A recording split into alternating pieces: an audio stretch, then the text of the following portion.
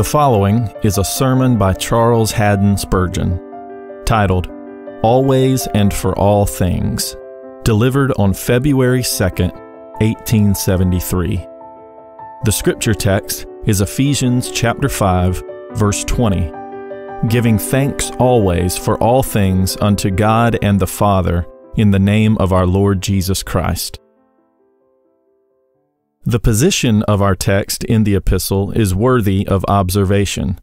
It follows the precept with regard to sacred song, in which believers are bid to speak to themselves and one another in psalms and hymns and spiritual songs, singing and making melody in their hearts to the Lord. If they cannot be always singing, they are always to maintain the spirit of song. If they must of necessity desist at intervals from outward expressions of praise, they ought never to refrain from inwardly giving thanks. The apostle, having touched upon the act of singing in public worship, here points out the essential part of it, which lies not in classic music and thrilling harmonies, but in the melody of the heart. Thanksgiving is the soul of all acceptable singing. Note also that this verse immediately precedes the apostle's exhortations to believers concerning the common duties of ordinary life. The saints are to give thanks to God always, and then to fulfill their duties to their fellow men. The apostle writes, submitting yourselves one to another in the fear of God, and then he adds the various branches of holy walking which belong to wives and to husbands, to children and to parents, to servants and to masters, so that it would seem that thanksgiving is the preface to a holy life, the foundation of obedience, and the entryway of sanctity. He who would serve God must begin by praising God, for a grateful heart is the mainspring of obedience. We must offer the salt of gratitude with the sacrifice of obedience. Our lives should be anointed with the precious oil of thankfulness. As soldiers march to music, so while we walk in the paths of righteousness, we should keep step to the notes of thanksgiving. Larks sing as they mount, and so should we magnify the Lord for His mercies while we are ringing our way to heaven. My text is a very appropriate one for this cold morning, when wind and snow conspire against our comfort. Let it peep up like the golden cup of the crocus out of the wintry waste. When the weather is unusually dull and dreary, we should resolve to set a stout heart against the pelting storm, and determine that if we shiver in body, we will at least be warm in heart. Our thanksgiving is not a swallow which is gone with the summer. The birds within our bosom sing all year round, and on such a morning as this, their song is doubly welcome. The fire of gratitude will help to warm us. Heap on the big logs of loving memories. No cold shall freeze the genial current of soul. Our praise shall flow on when brooks and rivers are bound in chains of ice. Let us see which among us can best rejoice in the Lord in bad weather. This morning I shall ask you to think over the pleasant duty prescribed. Then I shall lead you to think of its spiritual prerequisites, or what is necessary to help a man to always give thanks for all things, and we will close by dwelling upon the eminent excellencies of the duty, or rather the privilege which is here described. 1. First, let us think of the pleasant duty which is here both prescribed and described. Think what it is, giving thanks. By this is meant the emotion of gratitude, and the expression of it either by song, by grateful speech, by the thankful look, which means far more than words can express, or by any other method. We have sometimes been so overcome by the devout emotion of gratitude to God for His mercy that we could not help but weep.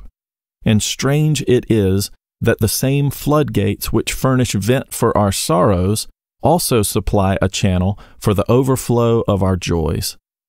We may weep to God's praise if we feel it to be most natural. We are to give thanks in our spirit, feeling not only resigned, acquiescent, and content, but grateful for all that God does to us and for us. we are bound to show this gratitude by our actions, for our obedience is at once the most sincere and the most acceptable method of giving thanks. To go about irksome and laborious duty cheerfully is to thank God. To bear sickness and pain patiently, because it is according to His will, is to thank God. To sympathize with suffering saints for love of Jesus is to bless God. And to love the cause of God and to defend it for Christ's sake is to thank God. The angels, when they praise God, not only sing Hallelujah, Hallelujah, but they obey, doing His commandments, hearkening to the voice of His word. We must give thanks to God in every shape that shall be expressive of our hearts and suitable to the occasion. And although changing the mode, we may thus continue without cessation to give thanks unto God, even the Father. Beloved, after all, it is but a light thing to render to our Heavenly Father our poor thanks, after He has given us our lives, maintained us in being, saved our souls through the precious redemption of Jesus Christ, given us to be His children, and made us heirs of eternal glory.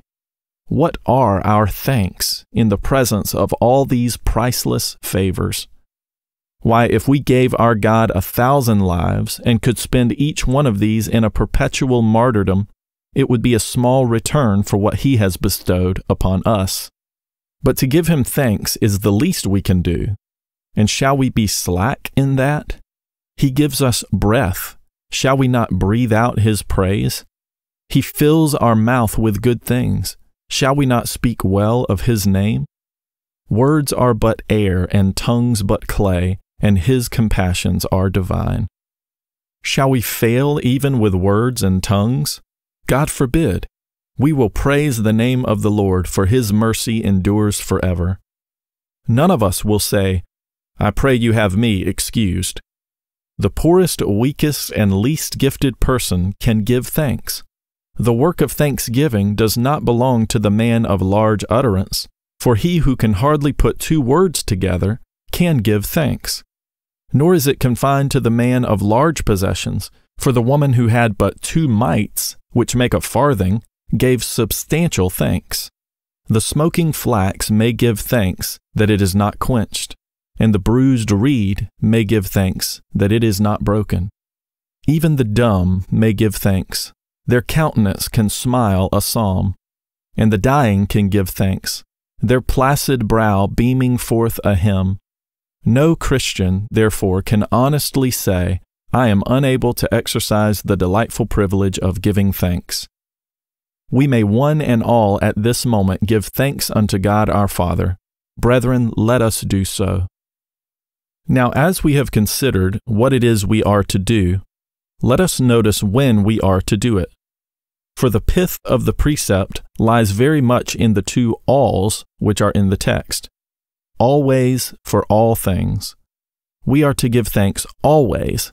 To give thanks sometimes is easy enough. Any mill will grind when the wind blows.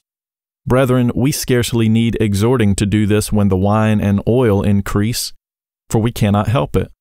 There are glad days when, if we did not thank God, we would be something worse than fallen men, and would be only fit to be compared with the devils. Anyone can give God thanks when the harvests are plentiful, the stalls full of fat cattle, and the meadows covered with increasing herds. When the fig tree blossoms, and the fruit is in the vines, when the labor of the olive fails not, and the fields yield abundance of meat, then it is but natural to give thanks. When health enjoys life, and wealth adorns it, who will not say, I thank God? When the wind blows soft on the merchant's cheek, and wafts home his fleets of treasure, how can he do other than say that God is good? But to give thanks to God always is another matter. To bless the Lord in all winds and weathers, and praise Him for losses and pains, this is a work of quite another character. Oh, you say, we cannot be always praising God with our lips. I have already said that and explained that vocal thanksgiving is not essential. Perhaps the most doubtful form of praising God is that which is performed by the tongue. And the most sure and truthful way of giving thanks is that which is found in the actions of common life. But we are to be always praising God under some shape or other. The heart is always to be full of gratitude. At all times of the day, we should be grateful. Our first waking thought should be, "Bless the Lord." Our last, before we drop to sleep, should be, "Praise be the God of love, who gives a pillow for my weary head." At all times of life, we should give thanks. In youth, we should praise God for godly parents and for early grace. In our midlife, we should give thanks for strength, for household joys, and for the experience of the divine loving kindness. And certainly, in those mature days, when the head, like the golden grain, bows down with ripeness, the aged saints should commence the employment of heaven and should be always giving thanks. We should give God thanks when our wealth increases and also when it melts away, when it flows in and when it ebbs out. We must bless Him in success and also in disaster. We must give Him thanks when health departs. We must give Him thanks when, by gradual decay, the tabernacle falls about our ears. We must give Him thanks in those expiring moments when the sigh of earth is hushed by the song of heaven. It is easy to stand here and tell you this, but I have not always found it easy to practice the duty. I confess this to my shame. When suffering extreme pain some time ago, a brother in Christ said to me, "Have you thanked God for this?" I replied that I desired to be patient and would be thankful to recover. "Ah, but," he said, "in everything give thanks, not after it is over, but while you are still in it, and perhaps when you are enabled to give thanks for the severe pain, it will cease."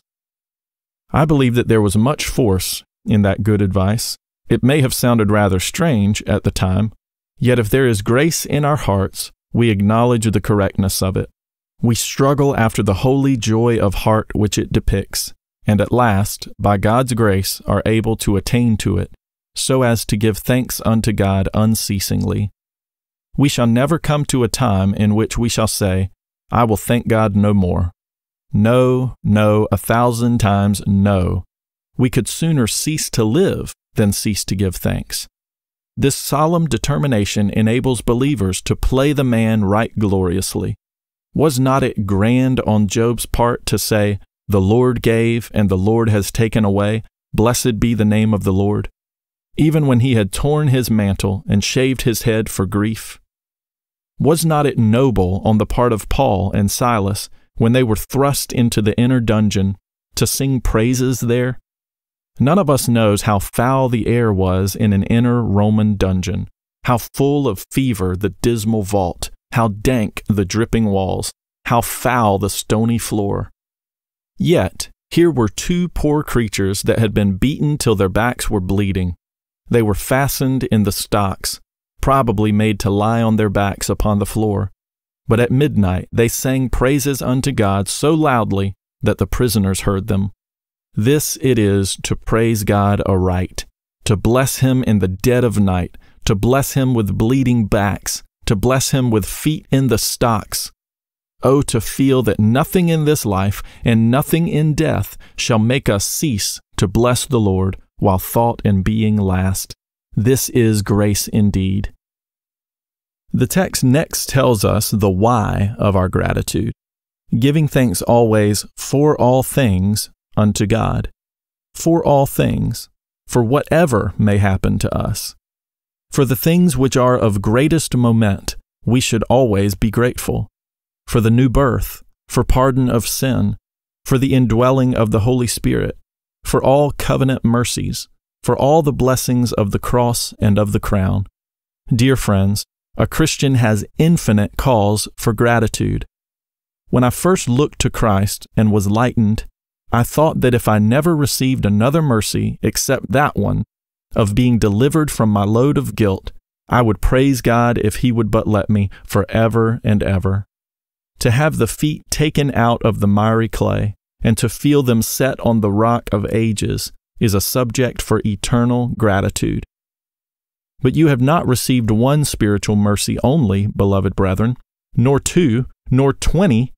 You have had them strewn along your path in richest profusion. The stars above are not more numerous, nor are the sands beneath more innumerable. Every hour, yes, every moment, has brought a favor upon its wings.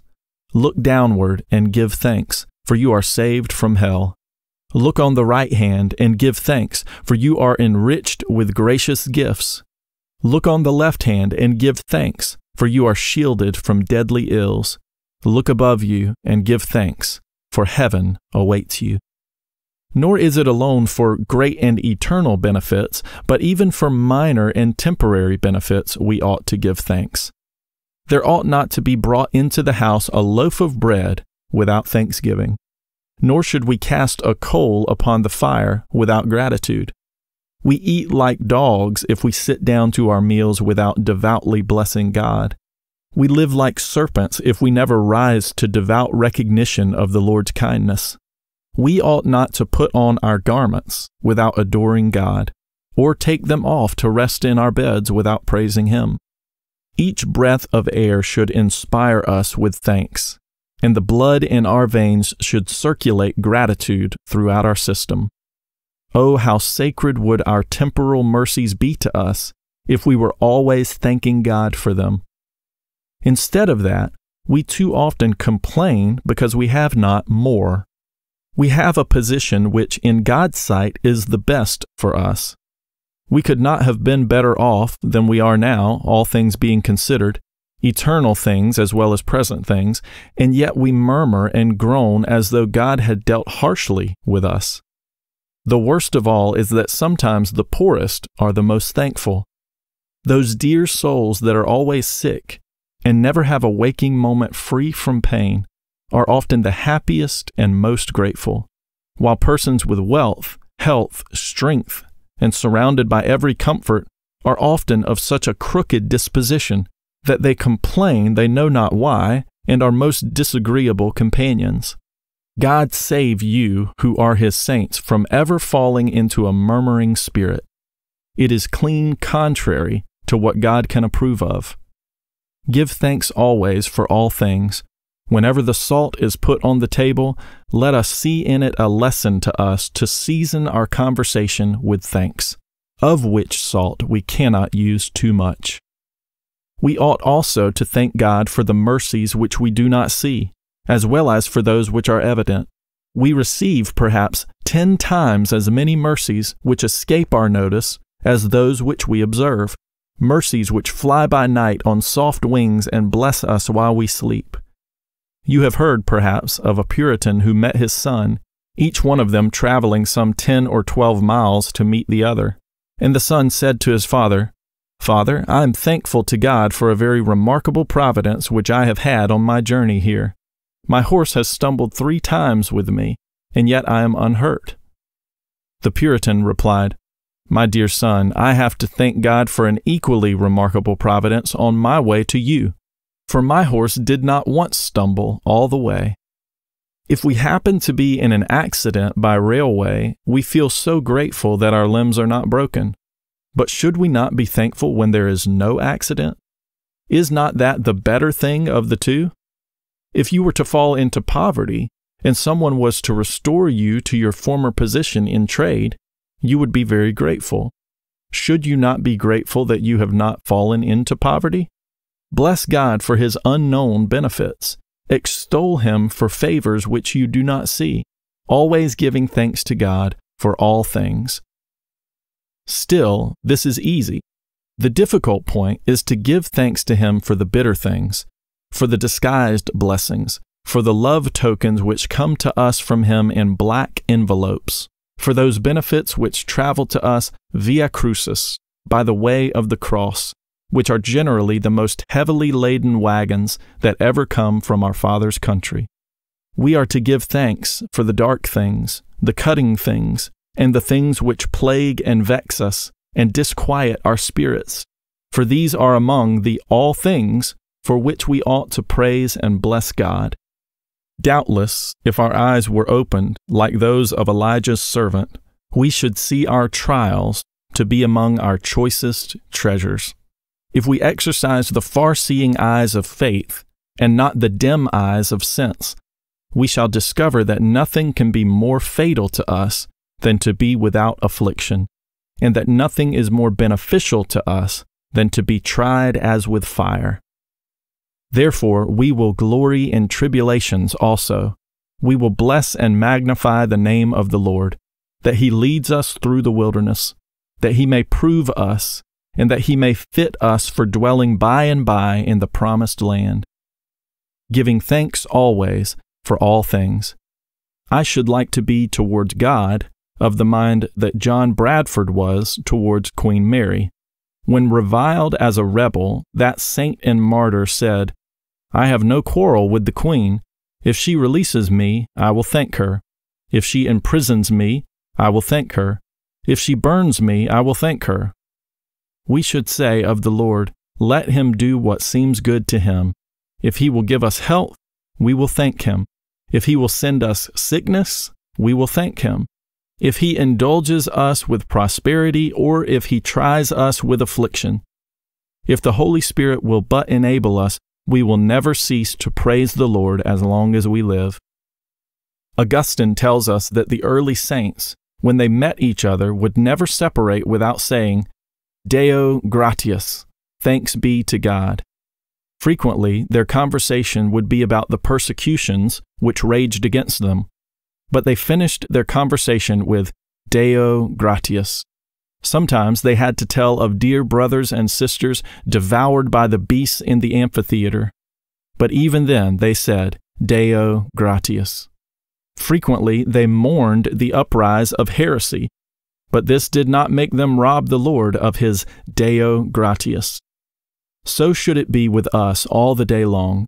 The motto of the Christian should be Deo gratias, giving thanks always for all things. But the text has another word which is important. To whom is this gratitude to be rendered? Giving thanks for all things to God the Father. To God. To man we are bound to render thanks in proportion as he benefits us. God does not require that in order to be grateful to Him, we should be ungrateful to our fellow men. To keep the first table, it is never necessary to break the second. Gratitude to parents and friends is but gratitude to God, if it is properly rendered with a view to the highest benefactor. To neglect the lower would be to spoil the higher gratitude. Yet we should never end with gratitude to men. That were to thank the clouds for rain, instead of blessing the Lord, who sends both clouds and showers. Remember, if you have benefactors, God inclined their hearts towards you. Give thanks to God, for He is good and does good. Give thanks to God. Let not your gratitude stop short of the source from which the streams of mercy come. Think of the Lord also under the relation which the text sets before you, namely as the Father, as your Father. Remember that God is the Creator. It is He who made us and not we. As the Father, He is the sustainer and preserver of men. As the Father, He has elected His people. For it is the Father who has chosen His people in Christ Jesus.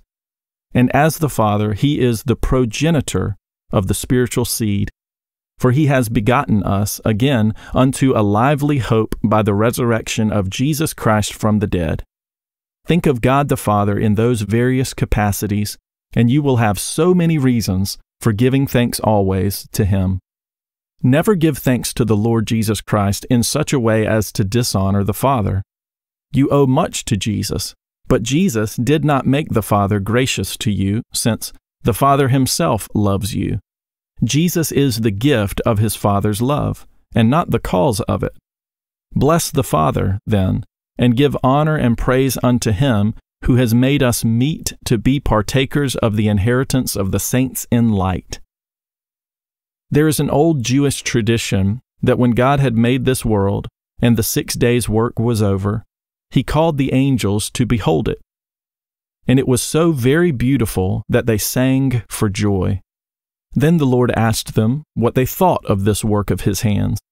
One of them replied that it was so vast and so perfect that there should be created a clear, loud, melodious voice which should fill all the quarters of the world with its sweet sound, and both by day and night offer thanksgiving to the Creator for his incomparable blessings.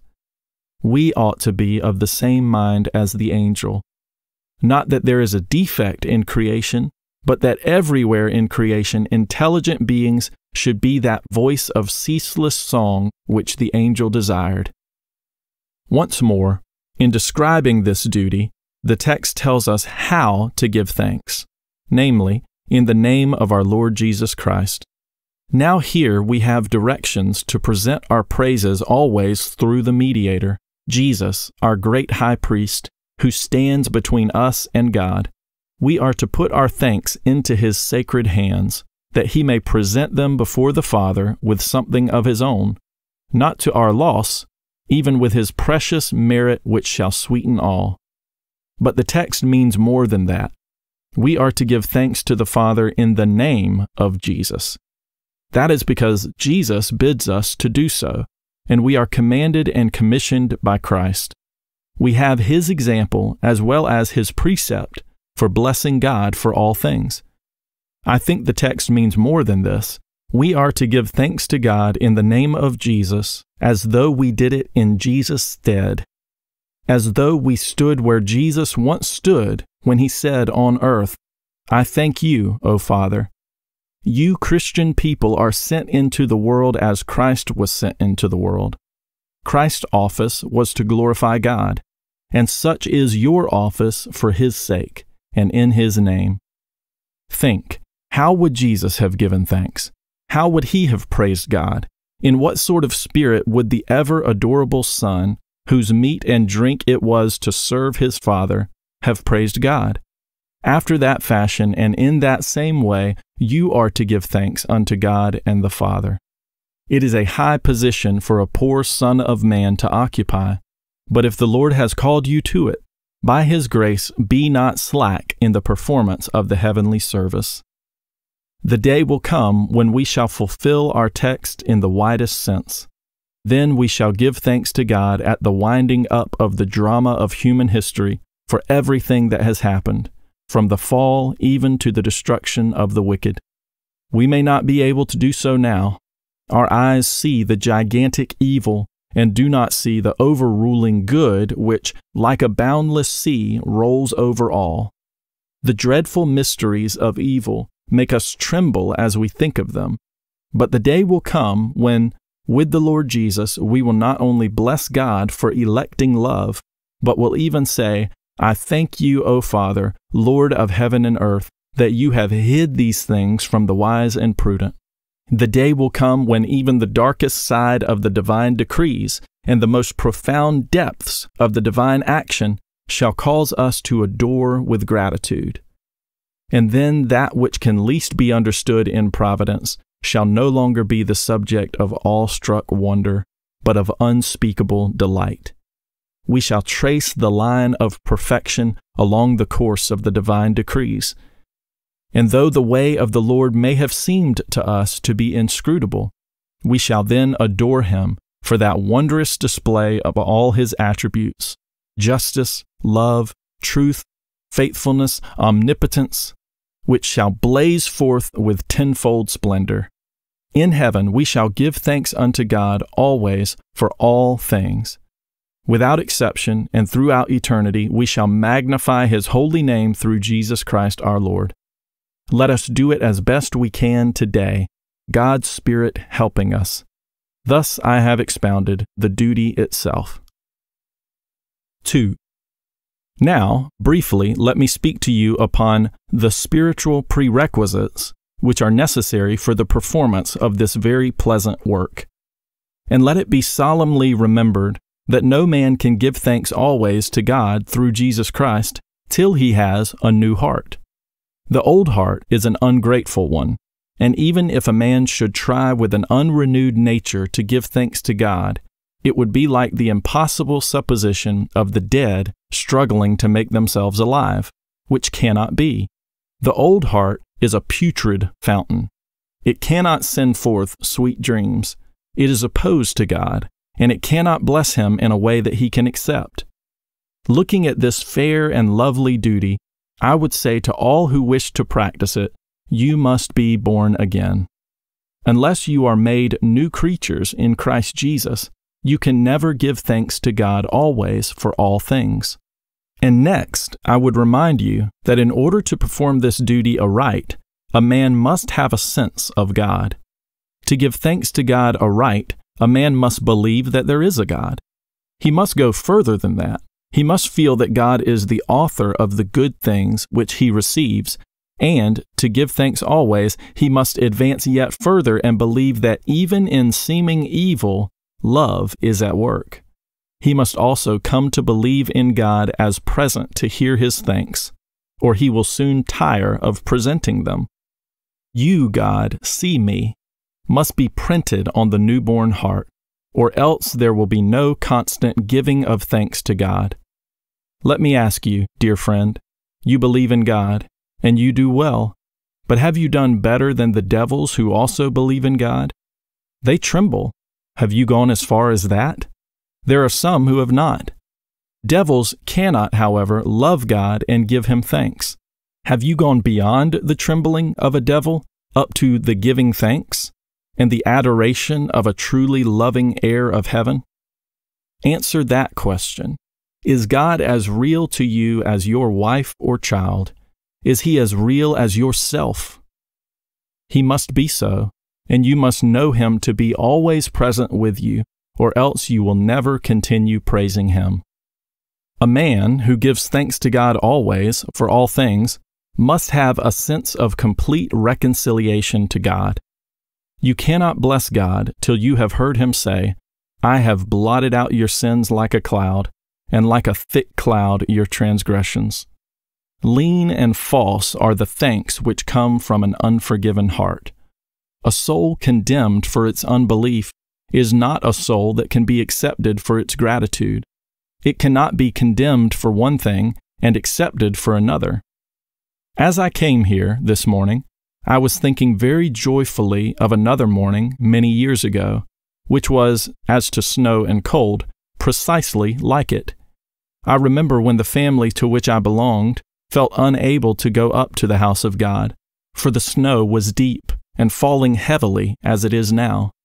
I, also, was unable to go up to the place of worship where our household usually attended, and by reason of the snow was drifted into the little Methodist chapel where I heard of Jesus and found peace with God.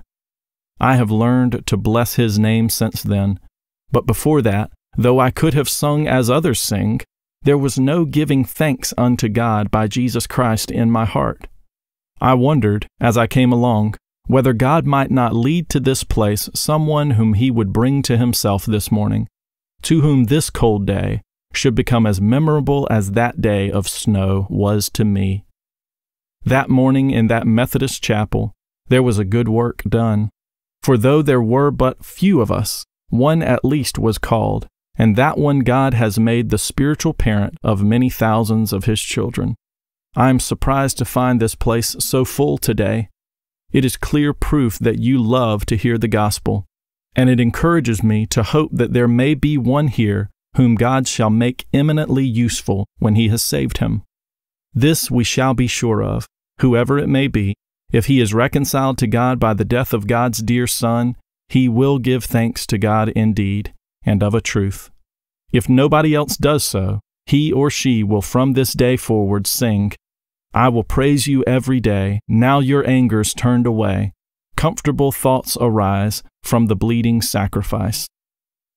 We cannot give thanks to God through Jesus Christ unless we have accepted the mediator. All the thanks commanded in the text are to come up to God through Jesus Christ. If we reject Him, or if we associate Him as a mediator with somebody else, we have gone contrary to God's way, and we cannot praise God. Virgins and saints and martyrs must never be made rivals to Jesus Christ. To praise God, even the Father, does it not strike you that we must feel the spirit of adoption? Who could praise a person as Father whom he does not recognize as Father? But he who feels, yes, I am the Lord's child, erring though I am, and my heart says, Abba, he can praise God indeed. To the fullest performance of this duty, there must be a subordination of ourselves to the will of God. We must not desire to have our own way. We must be content to say, not my will, but yours be done. I cannot give thanks to God always for all things, till my old self is put down. While self rules, the hungry horse leech is in the heart, and that is fatal to gratitude. Self and discontent are mother and child. But when you say in your heart, I am perfectly resigned to the will of God, my will consents to His will, then shall your praise be as the continual sacrifice, and your thanksgiving shall rise before Him as incense. 3. I only want your attention for a few minutes more while I speak upon the eminent excellences of continually giving thanks to God, even the Father. And the first excellence is, it honors God. A thankful spirit glorifies the Most High. Whoever offers praise glorifies me, says the Lord. We might have imagined that whether we grumbled or complained, it would make no difference to God. It would be of no consequence to any one of us what might be the opinion of a little community of ants about us. But God is infinitely more superior to us than we are to ants. He considers that our praising and blessing Him renders glory to His name. Let us render it to Him then, without stint. There is no higher commendation for any course of action or for any virtue to a Christian than to tell him that it will honor God. Will it dishonor God? He will shrink from it though mines of gold should tempt him. Will it honor God? The believer rushes forward to it, though floods and flames lie in his way. A grateful spirit is a blessed and yet a cheap way of honoring God, for it brings to us its own return. Like mercy, it is twice blessed. It blesses us in the giving and honors God in the receiving. Let the Christian see to it that he abounds in it. Obedience to our text will tend to check us from sin, giving thanks always for all things. Very well, then, there are some places that we must not enter, for it would be blasphemous to be giving thanks there. There are some things which I must not do, for I could not give God thanks for them. Suppose I have ground down the poor. How can I give God thanks for the miserable shillings which are the blood of these men? Suppose I have gained my living by an evil trade. How can I give thanks to God for the gold as I hear it chink in my bag? Suppose every day my prosperity brings misery to others. How can I give thanks for it? To give thanks for the fruit of sin were practically to blaspheme the thrice holy God.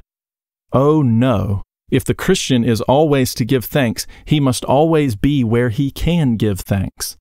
And if he is to give God thanks for all things, he must not touch that which he cannot give God thanks for. I must never grasp the fruit of covetousness, the gain of dishonesty, the profit of Sabbath breaking, and the result of oppression. For if I do, I have that for which I may weep and howl before God, but certainly not that for which I can give Him thanks. Brethren, I say that if we looked well to our text, it would, by the power of God's Holy Spirit, restrain us from sin. But one of the truest excellences of a spirit of perpetual thanksgiving is this, that it calms us when we are glad, and it cheers us when we are sorrowful. A double benefit. It allays the feverish heart at the same time that it mitigates the rigorous cold. If a man is rich, and God has given him a thankful spirit, he cannot be too rich. If he will give thanks to God, he may be worth millions, and they will never hurt him. On the other hand, if a man has learned to give thanks to God, and he becomes poor, he cannot be too poor. He will be able to bear up under the severest poverty. The rich man should learn to find God in all things. The poor man should learn to find all things in God. And there is not much difference when you come to the bottom of these two causes. One child of God will be as grateful and as happy, as blessed and as rejoicing as another, if he is but satisfied to still give God thanks. There is no overcoming a man who has climbed into this spirit. "I will banish you," said a persecutor of the saints. "But you cannot do that," the saint said, "for I am at home everywhere where Christ is." "I shall take away all your property," he said.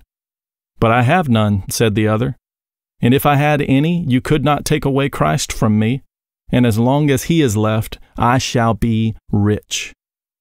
"I will take away your good name," cried the persecutor.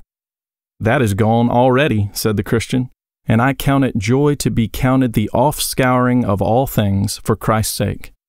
"But I will put you in prison." "You may do as you please, but I shall be always free. For where Christ is, there is liberty." "But I shall take away your life," said he. "Yes, well," said the other, "then I shall be in heaven, which is the truest life, so that you cannot hurt me." This was a brave defiance to throw down at the feet of the foe. It is not in the power of the enemy to injure the men of God when once self is dethroned, and the heart has learned to be resigned to the will of God. Oh, you are great, you are strong, you are rich, and you are mighty when you have bowed yourselves to the will of the Most High. Stoop that you may conquer, bow that you may triumph, yield that you may get the mastery. It is when we are nothing that we are everything, when we are weak that we are strong. It is when we have utterly become annihilated as to self, and God is all in all, it is then that we are filled with all the fullness of God. May the Holy Spirit conduct us into this spirit of perpetual thankfulness. One thing I am sure of, that the more we have of this, the more useful we shall assuredly become. Nothing has had a greater effect upon the minds of thoughtless men than the continued thankfulness of true Christians. There are sick beds which have been more fruitful in conversions than pulpits. I have known women confined to their chambers by the space of 20 years whose remarkable cheerfulness of spirit has been the talk of the entire district. And many there have been who have called to see poor Sarah in her cottage, knowing that she has scarcely been a single day without distressing pain, and have heard her voice, and looked into that dear smiling face, and have learned the reality of godliness. The bedridden saint has been a power throughout all the district, and many have turned to God, saying, "What is this which enables the Christian to give thanks always to God?" Beloved, our crusty tempers and sour faces will never be evangelists. They may become messengers of Satan, but they will never become helpers of the gospel. To labor to make other people happy is one of the grand things a Christian should always try to do.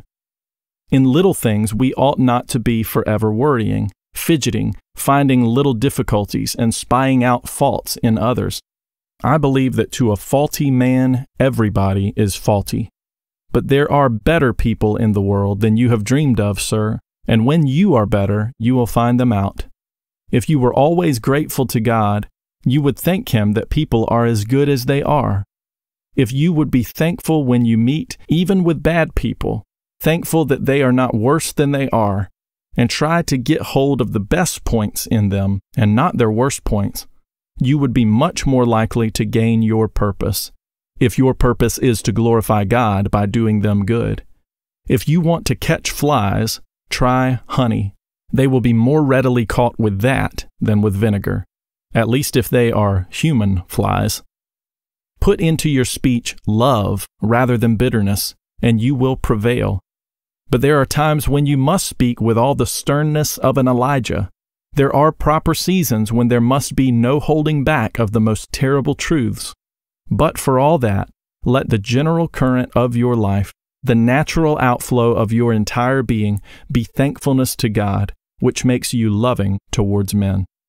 I am sure in this way, when you come to speak of Jesus, you will get a more attentive ear, and when you tell your experience, you will recommend the gospel by your own conversation.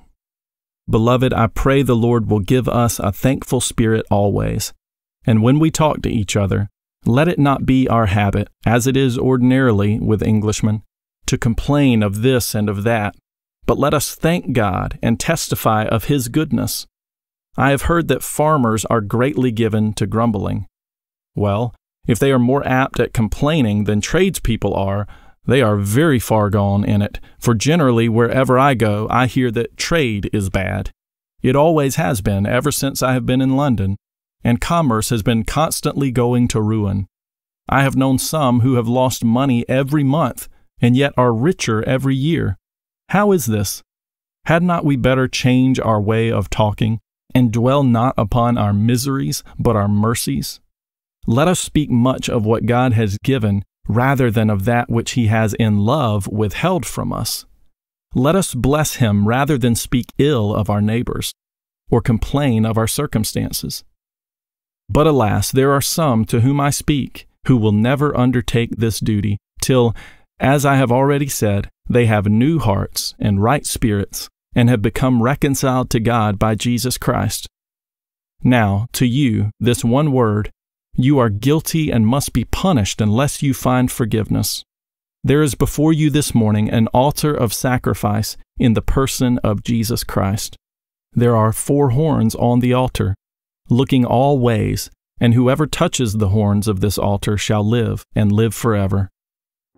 Jesus Christ is the great altar of sacrifice. A touch of Him at this moment will save you. It is the whole gospel. Believe, trust, and live, for whoever believes that Jesus is the Christ is born of God. Whoever trusts in Christ shall be saved. Come to the altar where His blood was spilt.